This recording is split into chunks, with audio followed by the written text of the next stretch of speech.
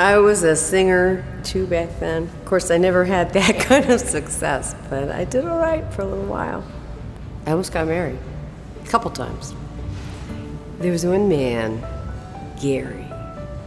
He asked. I had a sort of sinking feeling about it.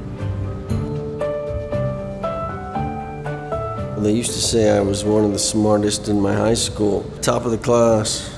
Not what you expected, huh? Yeah, people are always saying that to me. I thought you were gonna be different, but I'm always like, I didn't make you any promises, you know? I hate New Mexico so much. There's no trees, no grass, it's so bleak. I had a great therapist back in New York. I miss her more than I miss my friends, actually. My friends don't listen very well. My therapist listens very well, for a price.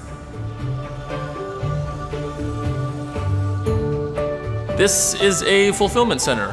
So this is the main distribution center for the greater New Mexico region. Approximately 10,000 packages a day come through here.